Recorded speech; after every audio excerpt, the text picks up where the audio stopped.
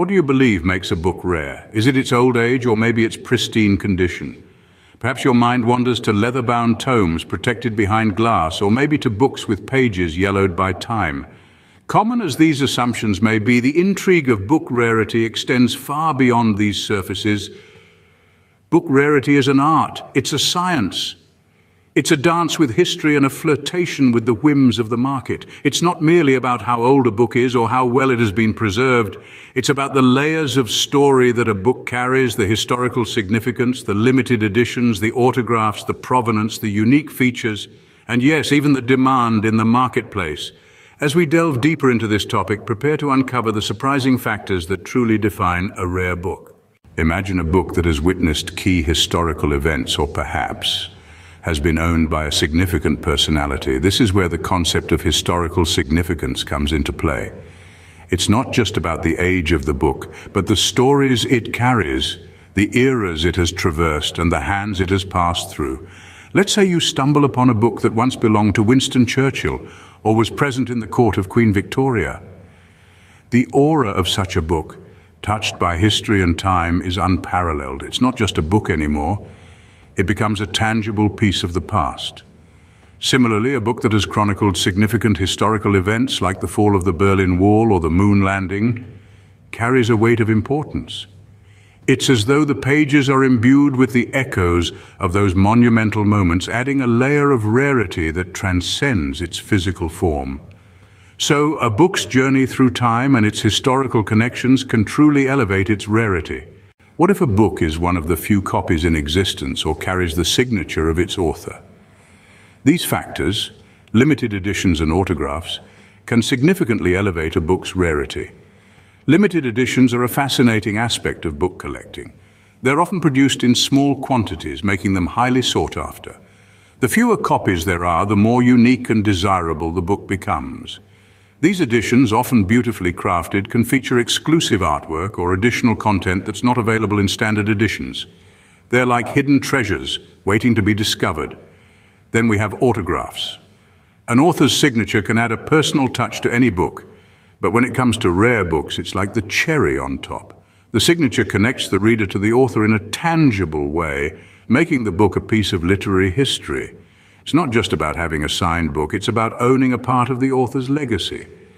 So while all books can transport us to different worlds, limited editions and autographed copies offer something more. They invite us into an exclusive club, providing us with a unique piece of the literary world that few others possess. Indeed, limited editions and autographs can transform an ordinary book into a rare gem. Could the origin of a book or its unique features contribute to its rarity? Let's dive into that. Provenance, the fancy term for a book's origin or history of ownership, plays a critical role in determining a book's rarity. Imagine owning a book from the personal library of a famous author or a historical figure. The mere fact that it was once held, read, and maybe even annotated by them adds a fascinating layer of history and allure. The journey of a book, from its creation to its preservation, can indeed turn it into a treasured piece of history. But what about the unique features a book might have? Yes, they too can add to a book's rarity. Take special bindings, for instance. A book bound in vellum or morocco or adorned with gilded edges and marbled end papers is not just a book, it's a work of art. Then there are books with illustrations, especially if they're hand-drawn or colored. They capture the essence of an era, making the book a time capsule of sorts. Annotations too add a personal touch, as they offer a glimpse into the thoughts and interpretations of previous readers. So provenance and unique features aren't just fancy terms, they're keys that unlock the treasure chest of stories that a rare book holds. They add depth and character, turning a simple book into a captivating narrative of its own. A book's provenance and unique features indeed add layers to its rarity, making it a treasure chest of stories. How does the demand in the market influence a book's rarity, you might ask? Well, let's delve into that. In the world of rare books, market demand is a significant player. It's a bit like a grand ball where supply and demand are the two main dancers. Imagine, if you will, a book that's one of a kind, an absolute gem. But here's the twist. No one is interested in it. It's like a wallflower at the grand ball. Would you still consider it rare? Technically, yes. But its value may not be as high because there's no demand for it. On the other hand, Let's say we have a book that's not exactly one of a kind, but it's one that everybody wants. It's the belle of the ball, the book that every collector has their eye on. Here the demand is high, but the supply is limited. This situation can increase the book's rarity and consequently its value. It's not just about how many copies exist, but also how many people want those copies. The higher the demand and the lower the supply, the more likely it is for a book to be considered rare. It's this intricate dance between supply and demand that can significantly impact a book's rarity and value. So the next time you're browsing through a collection of old books, think about this.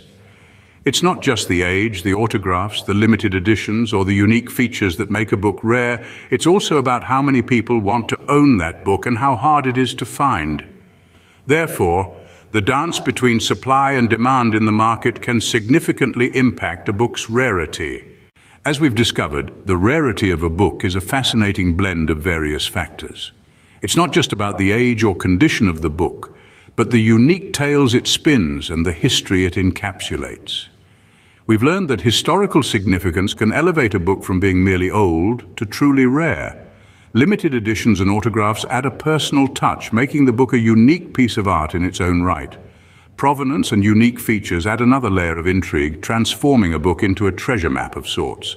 And finally, market demand reminds us that rarity is also a matter of perception and desirability. Now, knowing these secrets, does it change your perception of what makes a book rare? Don't forget to like this video and subscribe to our channel to discover more intriguing topics like this one.